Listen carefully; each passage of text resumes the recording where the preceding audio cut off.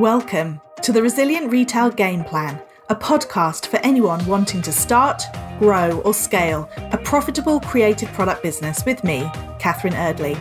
The Resilient Retail Game Plan is a podcast dedicated to one thing, breaking down the concepts and tools that I've gathered from 20 years in the retail industry and showing you how you can use them in your business.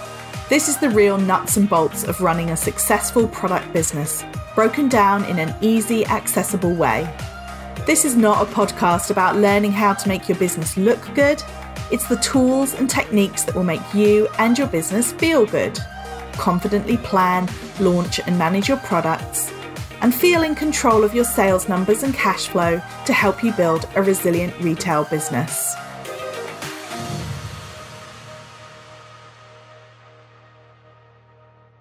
Welcome to the Resilient Retail Game Plan. Hi, I'm your host, Catherine Eardley, as well as the founder of the Resilient Retail Club.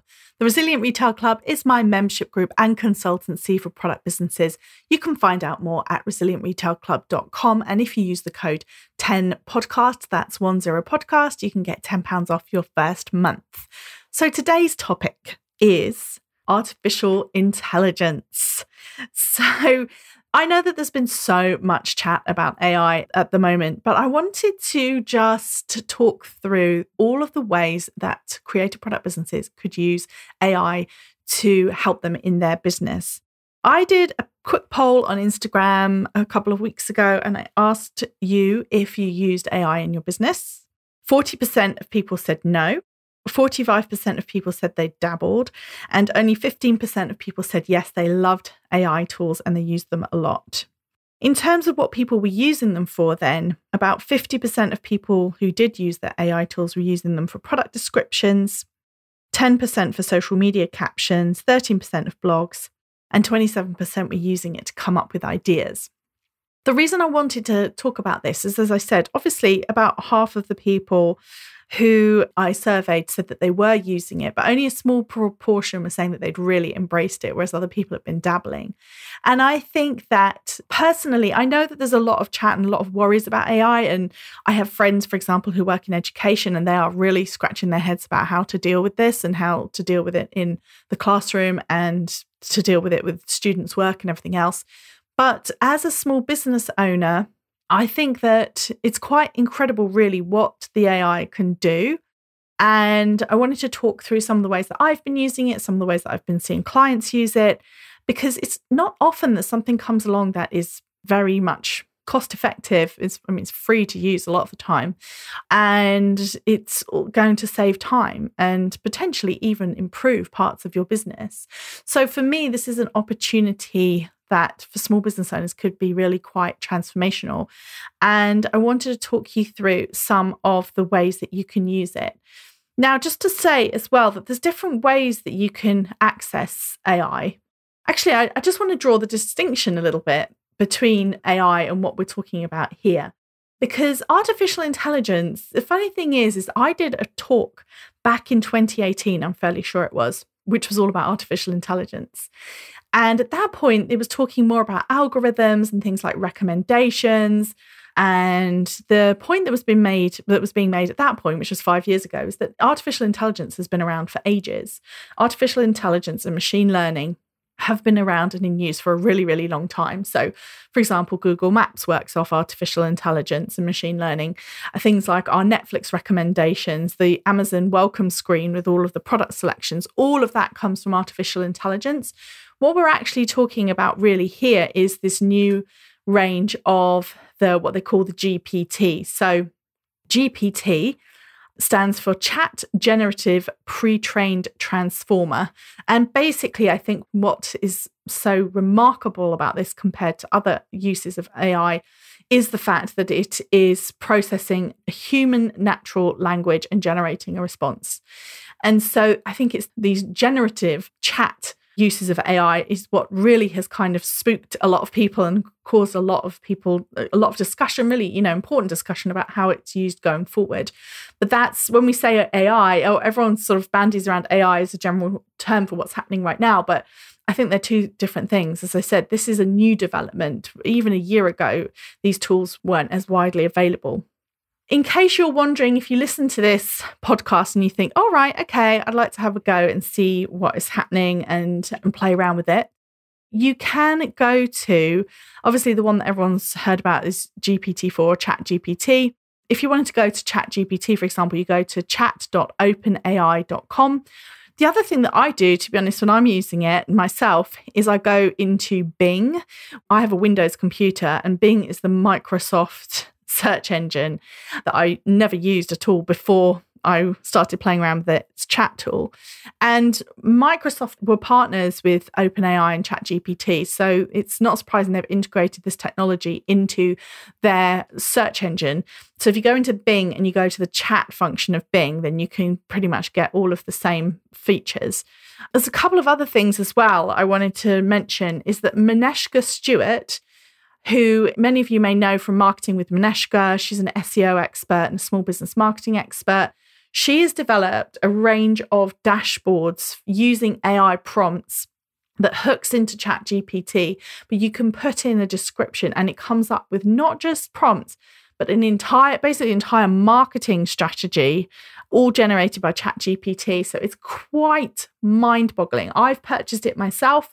I'm going to put the link below in the show notes. I will be completely upfront, it is an affiliate link. So if you purchase it, I get some kind of kickback. I'm not even sure what it is, but I'm only suggesting it because I think what Mineshka's done is really quite remarkable. And if it's something that you're interested in using and time saving for yourself, then I highly recommend giving it a look. So let's run through then some of the use cases for Chat GPT or GPT AI bots in general, and talk a little bit about how they work and how you might use them to save time in your business. So the first one that I'm going to mention is one that actually somebody told me that they were using it for, and I just hadn't thought about it, but it's absolutely brilliant. So the first use case would be customer service and support. So there are, of course, chatbots. There have been chatbots for a very long time. Again, I did a talk pre-COVID. I think it was back in 2019. And at that point, they were talking about how even then the chatbots were able to triage probably 80 to 85% of common queries. So you were really only dealing with the escalated one. But so there are, of course, AI chatbots you can get for your business to help deal with common queries. However, what I really liked is somebody said that they will try and they'll put in an email into Chat GPT and they'll say, write me a response to this, write me a polite response to this. So it can actually write a customer service email. And if you are at a point, so someone said to me, sometimes I just get really burnt out and I can't be bothered to think of how to respond to somebody politely. I just put it into Chat GPT and I ask it to write me a polite response to this email. So next time you're stuck or you get one of those emails and you just don't want to engage with it, give it a try. I thought that was a brilliant use case to actually get it to write a whole email for you. And that's the thing. It can really write really quite extensive pieces of content as well. So next use case, generating product ideas and descriptions. So you may have seen, if you're a Shopify user, you may have seen Shopify have actually started to roll out, they've got their magic descriptions. This is the thing, a lot of the platforms are kind of not playing catch up exactly, but they're realizing that they've got to offer some of these tools built in to make it, a better experience. Mineshka's dashboards has definitely got a whole thing about product descriptions as well that you can set up to write the descriptions, but it's actually really quite impressive. So for example, let's have a go here. I'm going to go into Bing right now. So I typed in, write a product description for a floral summer sleeveless dress, and this is what it came back with.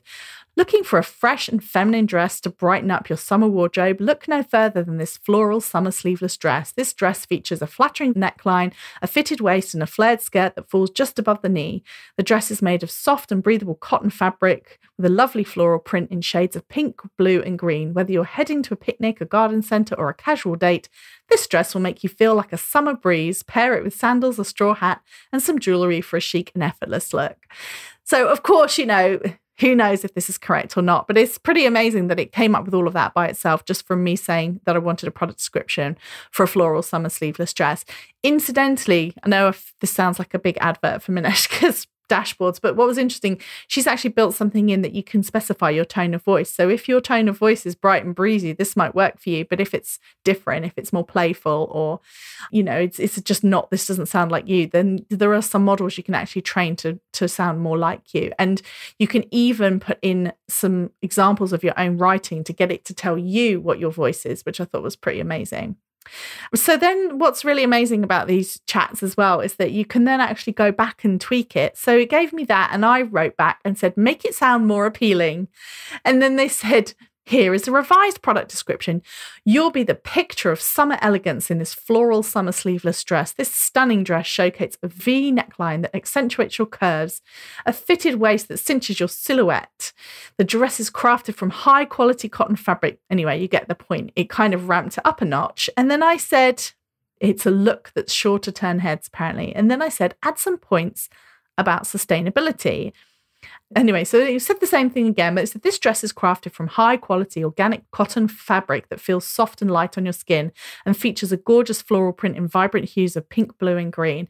Why choose organic cotton? Organic cotton is a sustainable choice that benefits both people and planet. By choosing organic cotton, you're supporting farmers whose natural methods to grow cotton without harmful synthetic pesticides and fertilizers.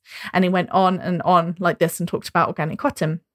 I think for me, what's so amazing about it is that you don't just have to put one prompt in and then it says, okay, that's great. It can actually, you can refine it as well. So if you put something in and you're like, no, that's not quite it, you can actually go back to it and get it to give you more detail. So that's an example of product descriptions. As I said, you may well have seen, or you may have already played around with it, that Shopify have this built, they're building AI descriptions in. Lots of things that I use. So for example, I use software called Lead Pages to create signups for talks and workshops and things like that. They've built in an AI headline builder. So you can, again, tell it roughly what you want and it comes up with the headlines. So let's talk about some different ones then. So creating marketing content and campaigns, there's huge amounts of applications here.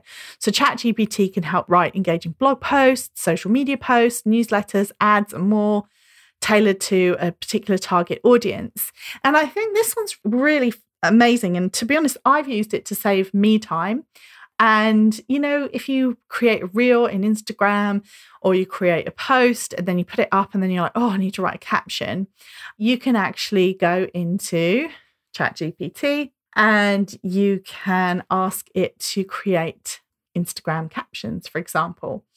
So I write an Instagram caption for a festival themed outfit. It was a kind of brief one. It just said, here are some possible captions. Feeling festive in this boho chic look.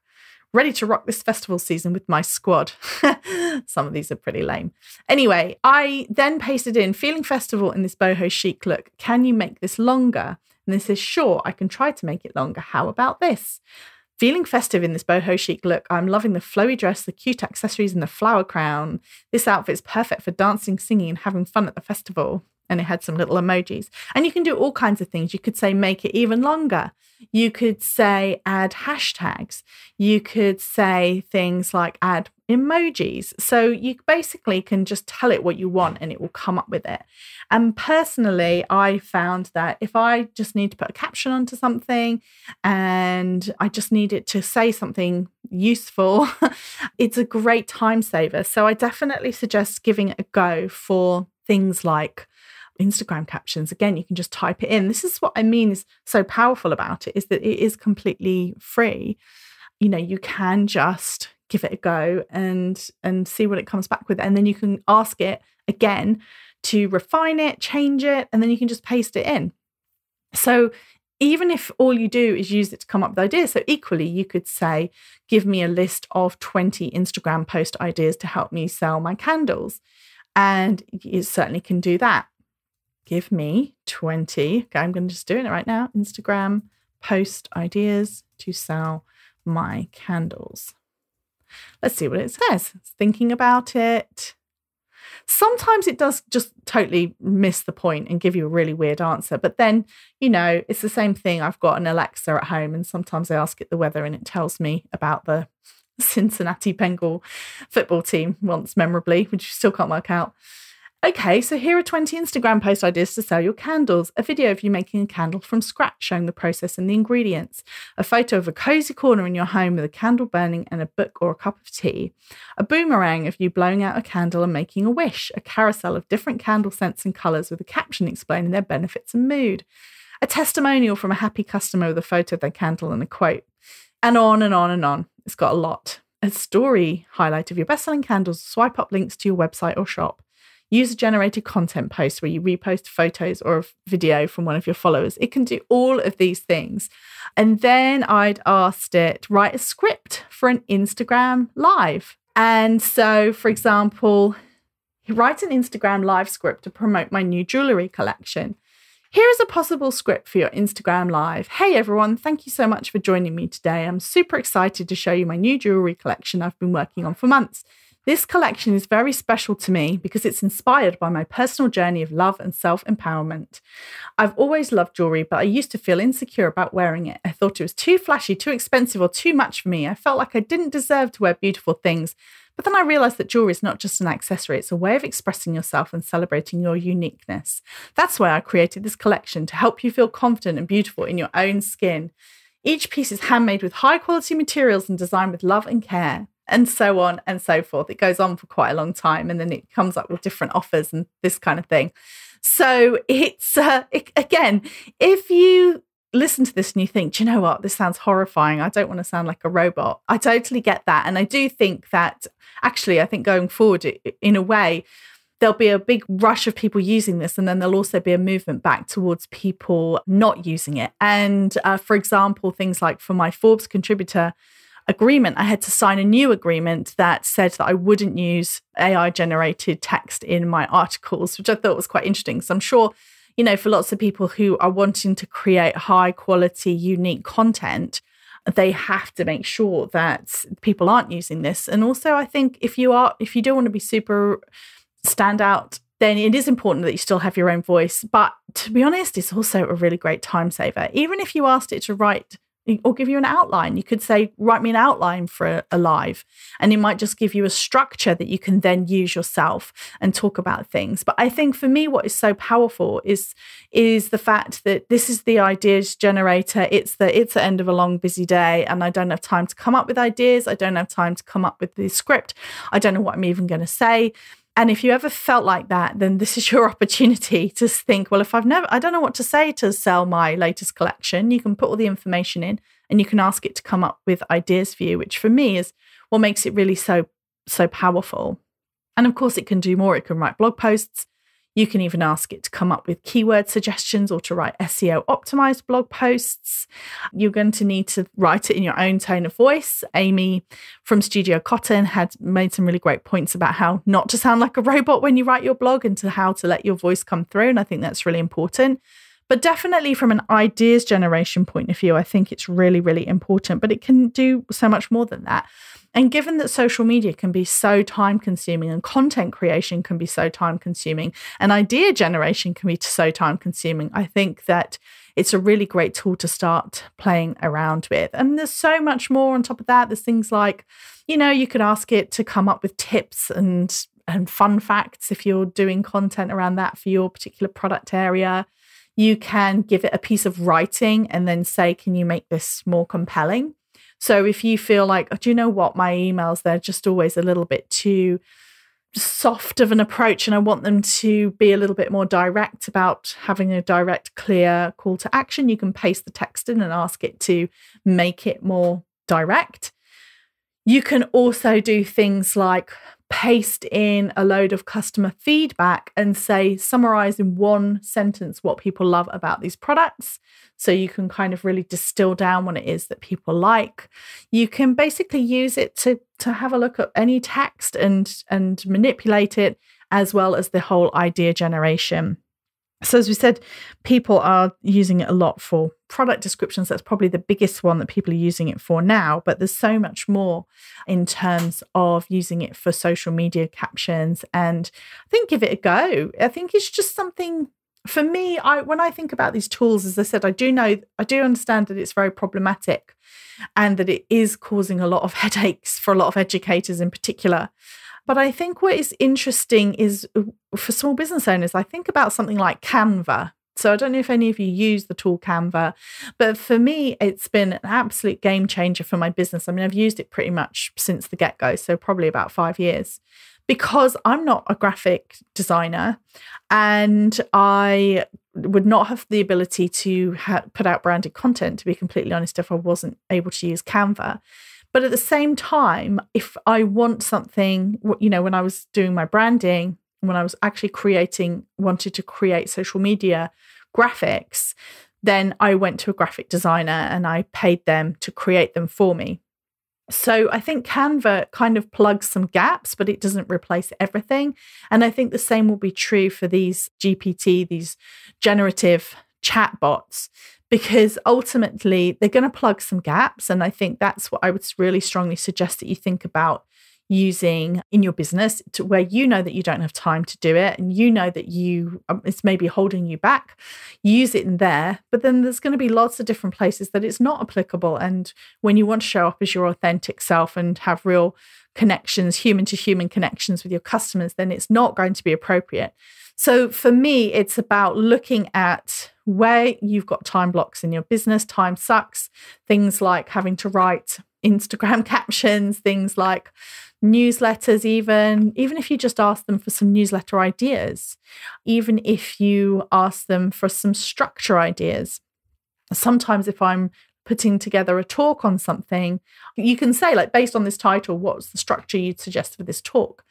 And again, like, I'm still writing the talk, I'm still researching it, I'm still creating all of the presentation, I'm still delivering the talk. But sometimes that first step of really having to think about what's the structure, it's nice just to something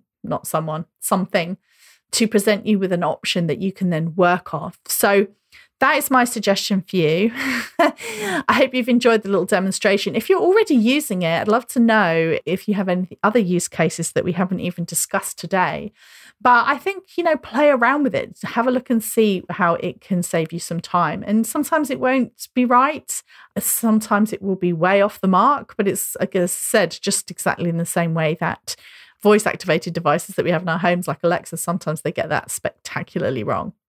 The other thing, as I said, if you want to get really deep into it and use it to do really, huge pieces of work for you in terms of things like even creating your sales funnels and your strategy and even ad copy as well, then definitely go check out what Maneshka is offering. As I said, the link's below. Normally I say I'm not on commission, but in this case, actually, it's a affiliate link. But as I said, I'm only because I myself have purchased it. And again, it just helps fill in knowledge gaps and time gaps, which that's pretty amazing, isn't it? There's a few downsides, of course. We've talked about it. Sometimes it gets it wrong. Sometimes it doesn't sound like your tone of voice. Sometimes you have to ask yourself, do I want to sound like it could be written by AI? But to be honest, some of them are just so good and so natural sounding. I think you'd be hard pushed to tell what was written by AI versus what wasn't. Obviously, you've got to check everything. It can be incorrect. It can give nonsensical answers. You need to check and correct them. And just making sure, basically sense checking, like you would with anything, it can create the framework or the templates, but you yourself are going to have to make sure that it's absolutely right for the business. So the key things really are, go have fun, play around with it, see what it can do for you. If you've used it for your product descriptions, give it a go for your social media. If you're already using it, try putting in a customer email and see what it says as in terms of a response. And if you've used it for general ideas, you can always take what's amazing about it as well. So let's say you come up with 20 Instagram post ideas. It will generate them, and then you can pick one of them and say, write the caption for this, and then it will. Or you can get it to suggest variations, lots of different things. And that's the real power of it. It's not just going to suggest something, but you're going to actually be able to effectively correct it or guide it or say, actually, well, can you make it more like this or less like this? And just have a go and see what it does. Don't forget to come on over to Instagram at Resilient Retail Club and let me know what you thought of today's episode. Are you going to give it a go? Have a tinker around with it? If you have a minute to rate and review the podcast, then that always makes such a big difference. If you're in iTunes, you can rate it and leave a review. I love to get reviews. So, and if you are in Spotify, then you can rate it inside the app as well. And of course, if you subscribe or you follow, you'll be the first to know about each new episode. Until next time.